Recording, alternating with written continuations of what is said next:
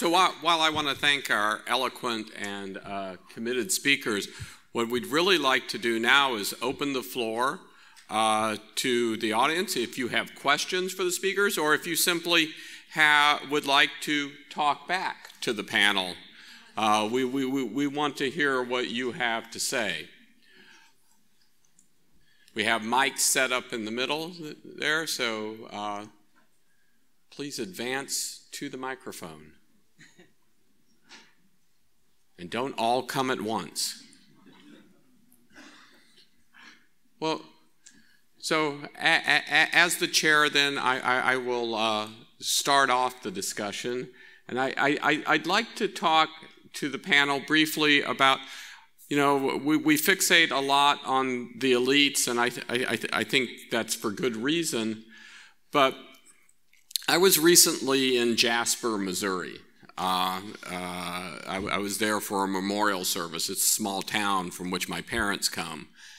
And it was one of the more depressing sights I've seen in a very long time. A rural town of 800 people where, you know, if they had a dollar store, it would be an improvement. And so as we think about the people who are being, in our view, oftentimes being manipulated, who are angry, you know, how do we think about the legitimate resentments of people who aren't elite? And how do we not only resist the elite, but also reach out to people who aren't going to know about Cicero and who aren't necessarily going to immediately understand why they should care? Anybody want to take that one? Joy? Yeah, thanks. I don't know if this is on. Yes, good. This is why, and forgive me, I have a cold, obviously, if I cough. This is really why I wanted to focus on poverty, on precarity, on the ways in which we forget how our experience of living in a world day to day where we do know how to negotiate the rules affects our conception of the political from start to finish. So what is it to start to think about engaging in political discourse with people for whom that's not their lived reality? And from the university perspective, I think we have very obvious connections, especially through schools of different levels and community experiences of all types. In the arts, for people interested in science, you know, we have labs that people are interested in seeing the insides of, and if they're not interested, we can again work through cultural institutions like schools and libraries to enliven that interest, you know, from the ground up. But we need those people in our spaces, and we need to avoid the fear that we often, I think, use as an excuse. That will be, you know, that will be overweening, will be dominating, will be telling them what they need to know. I mean, yes, of course that's going to be a danger. That's crashingly obvious. But we need to start and acknowledge that, and then say to people, what do you want? You're not comfortable in the space. We want to make you comfortable in it. Help us understand how you can be comfortable in the space of the university and how you can speak, how you'll have a voice in our space. And that will mean then changing what we do and how we do it. So that I think if it involves teaching our classes in public spaces, if it involves making it a priority to come up with events in the departmental level that bring in people from publics we never see, that's what we need to start doing. Thanks. I see we now have people at the microphone, so. Yeah. Just kind of going off of this rural area aspect. A lot of programs not require, but kind of expect you to go to places like Greece or Rome and travel to these places to be accepted into a master's program, into a PhD program. And I think that's where the poor aspect of this is kind of coming into play. And also you have to take into consideration the education of rural America, because these people aren't exposed to the vocab and the information that we are going to be presenting as classicists. And I don't know personally how we can get over those hurdles, because it is important for us to travel to Greece and Rome. But how do you get a scholarship if you aren't educated enough or you've never had those experiences?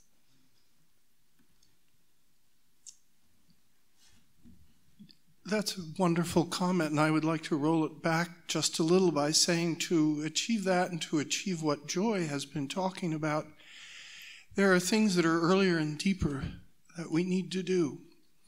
One is we need to spend more money on pre-K education, which is expensive but is shown to be the most effective economic way to spend money on education for young people.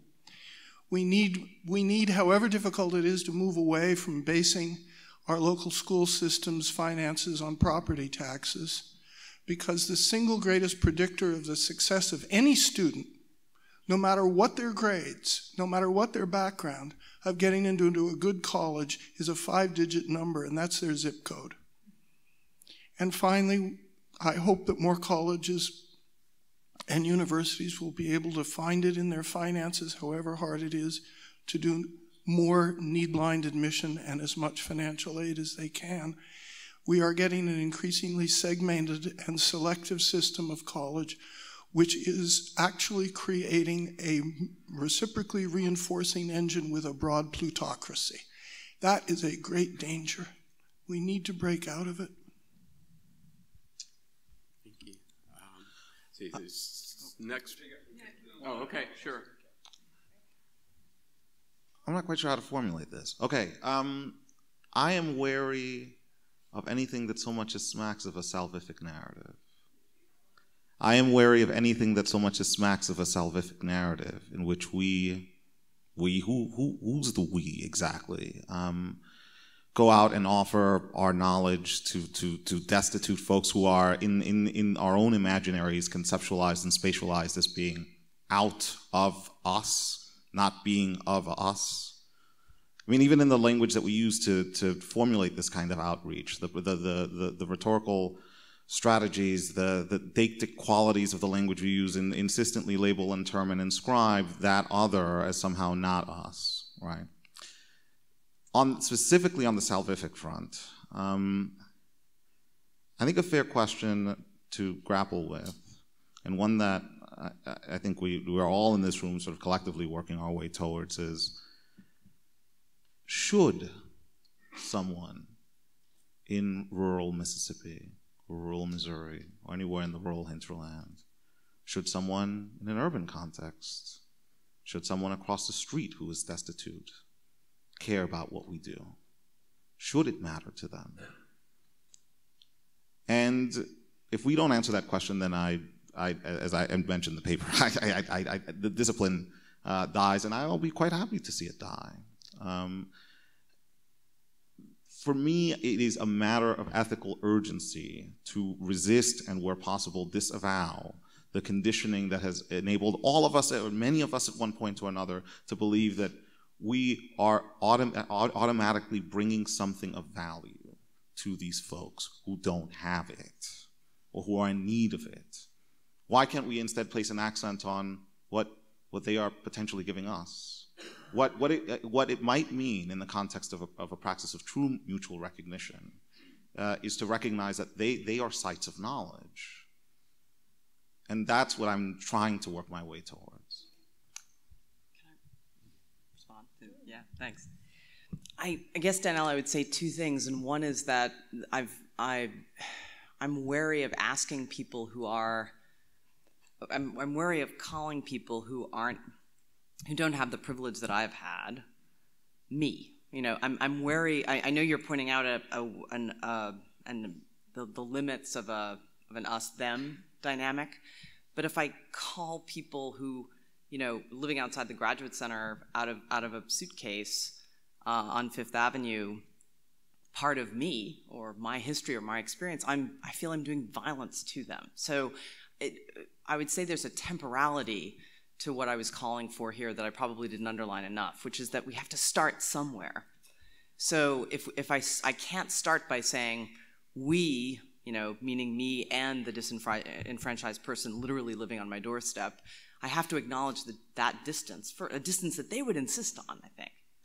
But then, once the invitation is made, I want to agree with what you're saying, that what we're doing, our practice would radically change if we listen and we change ourselves in response to what we hear. And what we would have to understand is that instantly it would not be a matter of us giving what we know to the people who need it. It would be agreeing from fresh ground that there are new knowledges and new exchanges that are going to come into being, exchanges, dialogues, that will not be what we imagine. But, yeah. I want to make sure that we get to more people in the audience who want to speak too. Thank you. This is just kind of a comment. I'd appreciate your reactions. The first speaker had talked about the anti-history, about saying that we are there, they are here. And it came up in another speaker talking about using the classics to serve liberal politics. And I wasn't thinking that's not what he said he wanted to do, but what he was being accused of doing. And I just think it's a danger to use classics to promote some kind of agenda. And I know I'm misinterpreting or not quite understanding maybe what you're saying, but it seems to me that in classics, I teach ancient and medieval philosophy, one of the goals is to teach our students how to understand the other, where Plotinus, for example, looks at the world so much differently than we do, or a medieval Arab, the way he looks at the world, or someone like Anaxagoras. When you first tell the undergrads about him, they think he's crazy. And if I look at it where if my students can understand someone else living in a completely different culture, completely different time, completely different language, and they can gain the ability to really understand the other as other, then hopefully that will give my students the conceptual abilities to understand the other, who is their neighbor, who is the person of a different political persuasion, a different religious view. And I look at that as one of the things that we can do as educators, to help our students and help ourselves. So just. Anybody want to say anything? So thanks for that comment. I actually want to own that what I'm doing on my site is using classics to promote what I call progressive and inclusive politics. So in that sense, I think the accusation is fair in that it describes what I am trying to do. Whether that, so then the other part of that is, whether I should do that or not. I think, so the origin of the project is coming from a position like the one Danelle is articulating, which is that I think that the arguments we've made for studying antiquity are becoming less and less persuasive. Apart from the danger of invoking Western civilization, sort of feeding white supremacist narratives. That's one limitation of the arguments we've made. But just in a multicultural world, the sort of primacy of one form of culture it works less and less well. And so I became interested in, well, what reasons could we come up with to promote what we do? And that led me to this idea that let's make arguments for things that I believe are right and beneficial for our society. And I actually think that the questioner's goal in your class is to understand the other. That feels to me like a progressive and inclusive political goal. I don't mean that as an accusation. I mean it as I actually think that's a value of teaching the past in a certain way that I would want to embrace on my site, and it doesn't feel apolitical to me.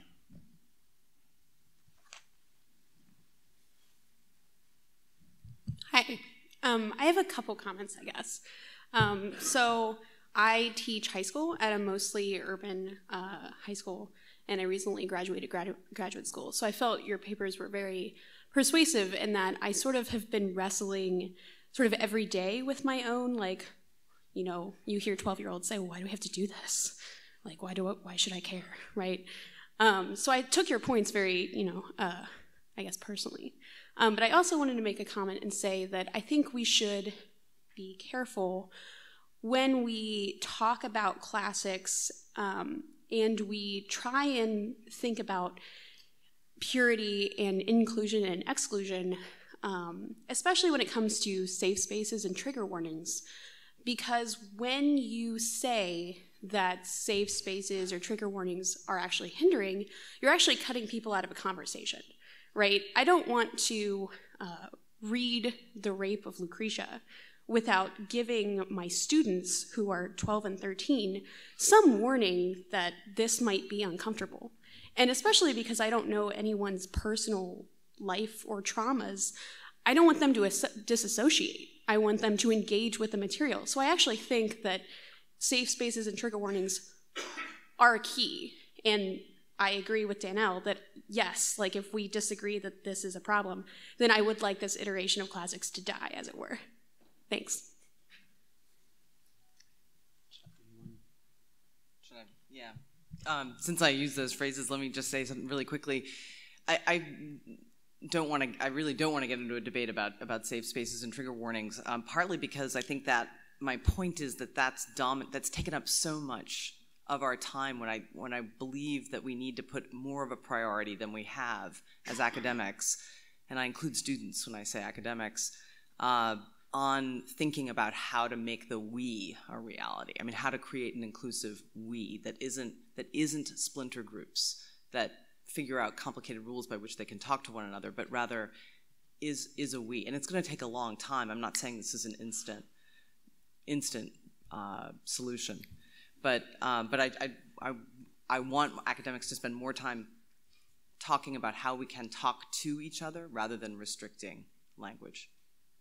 Which isn't to say talk about restrictions or awareness. This is why I mentioned decorum isn't crucial. It is.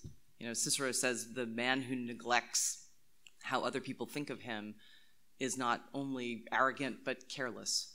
And I believe that fundamentally. Hello.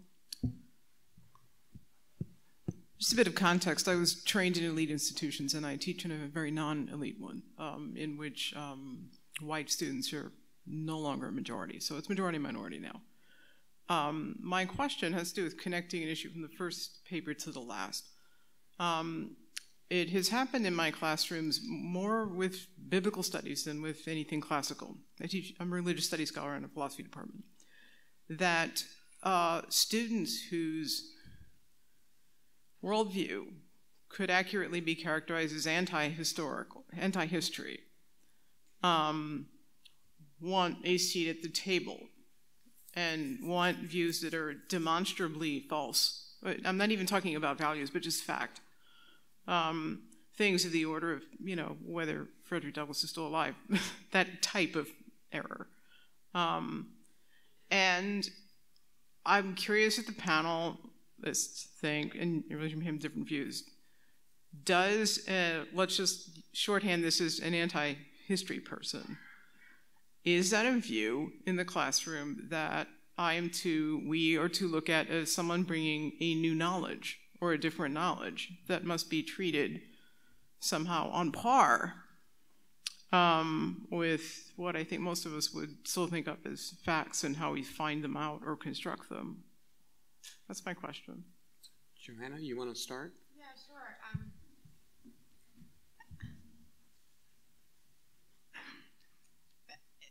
I think that's a really difficult question. I think it's a really interesting one. And the question, you know, specifically about whether we should treat that form of knowledge as on par. I mean, I think really both yes and no. And I didn't think about my material pedagogically. This is sort of a new thing that I'm thinking about. But I do think that, I mean, pedagogical praxis, that's I think that question is beyond where I've gone thought-wise and where I have my, what I would consider my sort of, what I feel comfortable really commenting on. But one of the things I was trying to argue in my paper is that I do think that, there is a move towards the anthropology of history. There's a whole special issue of How, an anthropological journal dedicated to this last year, 2016, that is sort of really trying to open up that area to study of different forms of construction of historical knowledge, sort of different ways that different people and different groups sort of construct an ontology of historical knowledge. So I guess I would say that in this very inchoate form, I don't think that is something that collectively, or that I would want to sort of completely dismiss out of hand as a way of looking at things. But it's one that I guess what I'll say I'm comfortable with at this point is it's one that I would want to know more about. Let's just say one thing. Yeah, I thought that was a great question too, and it's a really hard one. But in at least one point I was trying to make in my paper was, or one reaction I have is that the fact that Frederick Douglass is dead, or the non-fact that he's still alive, when she said I would want to know more about it, I think the way I would approach it in the classroom is instead of talking about that fact or non-fact, I'd look at the argument that statement is being used as a part of. Like, why did the person say that? What are they trying to demonstrate? Because I think that the fact itself is not very significant, and that if you, in the sense that once you look at what's supposedly proven by the invocation of that fact, what argument is being made by the invocation of the fact, that's where it'll be pretty easy, I think, to find a problem. And so that's not saying that you just let it in as a form of knowledge, but there's a way of then examining, like, to what argumentative use is that claim being made, which would sort of show, I think, what a kind of dead end arguments that start from positions like that are.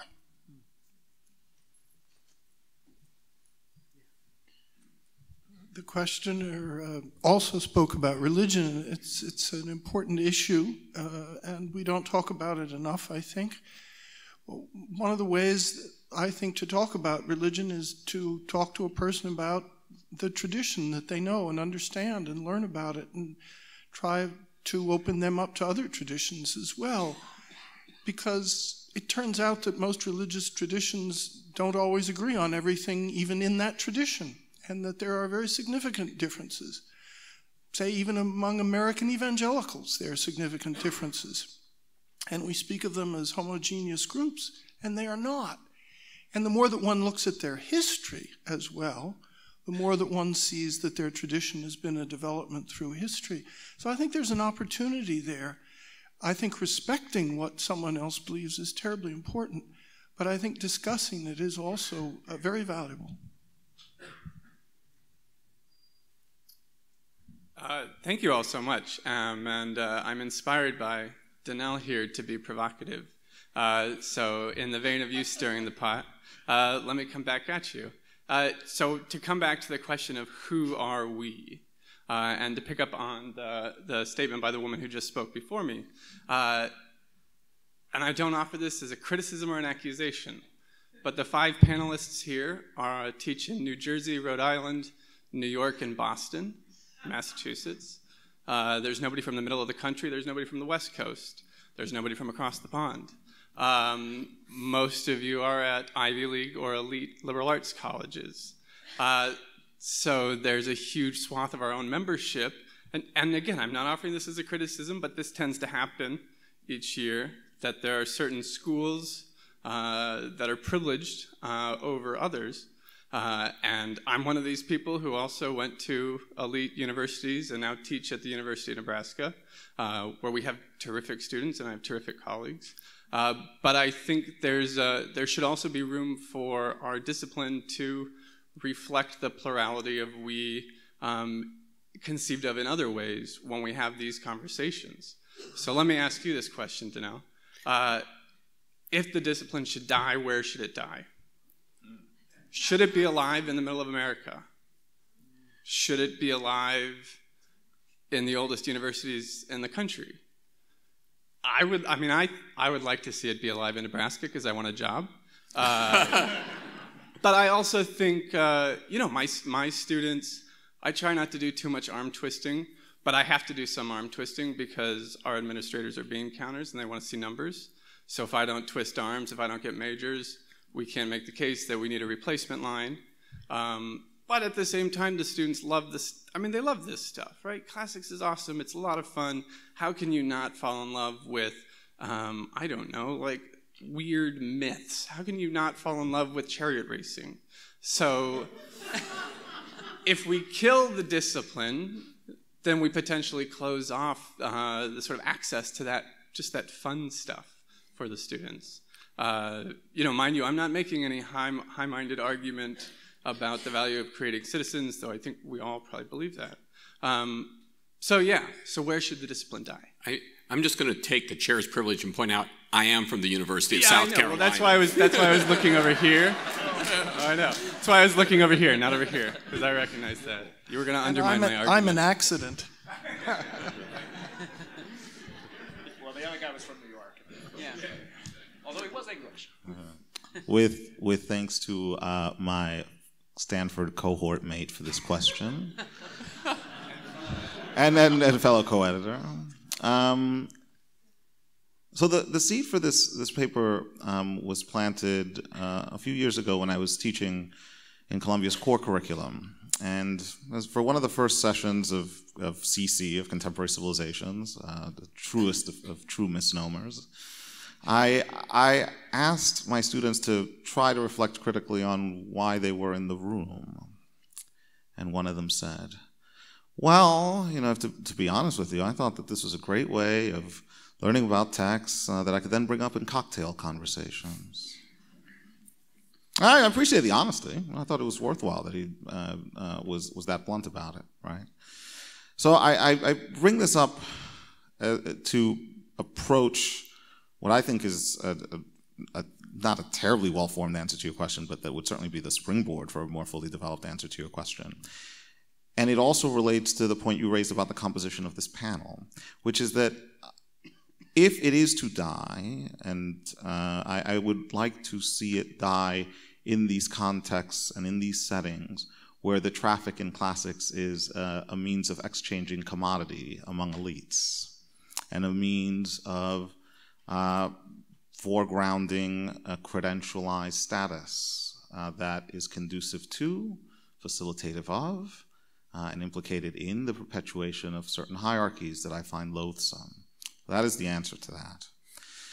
Now, as I see it, there are cool things in classics, sure. They're cool to me because I've been socialized and conditioned into thinking they're cool. It is not self-evident why, if push came to shove, the coolness of things in classics should take precedence over the coolness of things in other disciplines, right? And there are many things that can absorb our students and for which we might make our, I spent part of Christmas break playing Zelda. Zelda is incredible. It's, this richly elucidated imaginative universe, and I want all my students to play Zelda now, right? And if someone were to say, it's time to imagine a whole curriculum around Zelda or video gaming or whatever, I would support this because I think this is good. But I bring up the Zelda example only to point out that there are many, many catalysts for this kind of high absorptivity, high exhilaration exposure that we can give to our students that can give them a way to renegotiate and recalibrate themselves and their identities in the world. Why we should privilege classics over any of a number of other potential catalysts is, I think, a question that needs to be opened up. Now, yes, we all have skin in the game. Right? We all want jobs. This is great. But if we're truly in the business of decentering ourselves, then we have to begin by constructing universes in which our jobs and our security and our professional identities as classicists are no longer in existence. So what would that universe look like? And what would our students be riveted by and captivated by? How would they form their identities, and how would we form our professional identities without classics?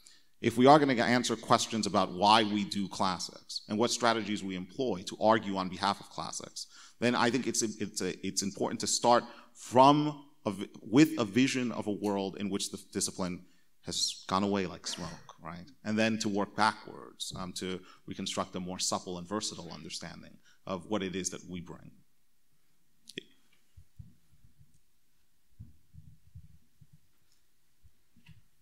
I think that's an important question and an important answer. And I mean, one thing that I would add is that I think that the kind of what's being put in opposition here is not classics, is not sort of sitting and reading and talking about Greek and Roman texts, but I think what we're really talking about killing, which I would be perfectly happy to see die, is the fantasy that classics is the arch-humanistic discipline, is a sort of fantasy, that space that it occupies within the academy. And I think that one of the reasons this is so hard, and this is sort of reflective of a general period of transition where a lot of people are rethinking their positions of privilege. I mean, what does it mean then to be white when you're not going to be on top all the time, right? This is a similar kind of almost, threatening. What does it mean to get rid of this fantasy that classics is better than the other humanities? It's sort of more rigorous, right? And I think that to a certain extent, then and a lot of us were drawn into the discipline, I think, because of that fantasy. I certainly was. So what I mean, perhaps in a more kind of moderate version of Danel's proposal is that I think that what I am very interested in seeing explored is sort of what would a classics look like without that kind of imaginaire, this sort of, if we were kind of just another discipline, because we've always enjoyed that extremely sort of, privileged position, as Danel was saying. So what happens if we just are willing to kind of take an equal step with other humanistic disciplines, then what would happen? And I'm sort of remain very curious to see. So. Thinking about the work I'm doing on the appropriations by hate groups, this is just an inchoate thought I've had, but I've sometimes wondered if one reason to study classics that's a different reason than for studying something else. What if one of those reasons is not that classics is better in some way, but that because evil people think it is better? So we're butting up against the presidential reception. We could, if there's one final comment from the audience, we could take that. Est modus in rebus. Kathleen. Thank you very much. I'm Kathleen Coleman, and I'm from Africa. And we have to start where we are. And for me, the purpose of classics is being in a classroom in apartheid South Africa with my black students and my white students in the same classroom, and we could discuss slavery because it was so far away, the ancient world, in time and space, from every person in that classroom, that we were on a level playing field. And that I will take with me to my grave as the justification for why we do what we do. Thank you. Thank you.